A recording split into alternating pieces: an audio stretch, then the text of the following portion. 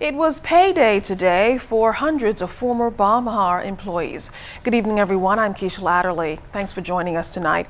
Topping the news, hundreds of former Baha workers flocked to the Crystal Palace Hotel today for the distribution of those settlement checks. It's been a lengthy process, but those who were sent to the unemployment line seemed happy today to finally get what was due to them. Here's Vaughn Albury.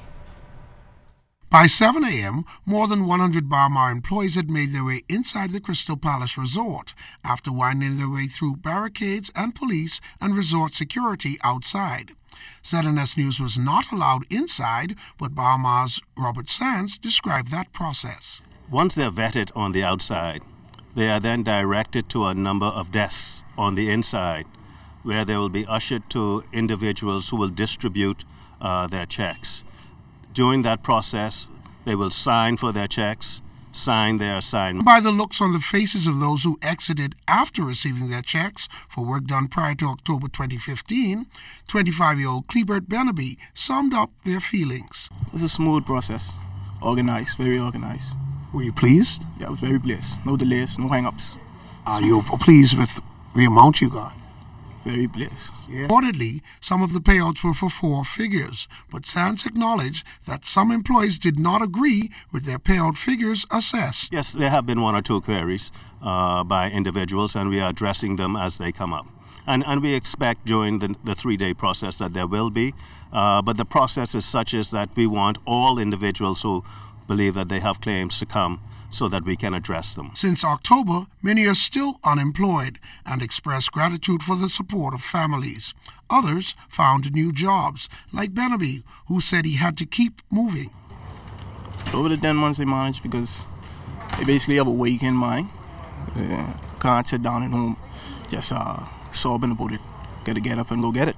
This payout process ends at 7 p.m. on Friday, with many looking to 2017. Lyndon Bastian, who has been in the industry for 30 years, has experienced the ebbs and flows of the industry. He believes that patience is needed regarding Baha.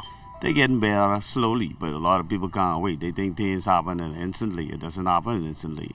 You know what I mean? Bohemians like to rush things.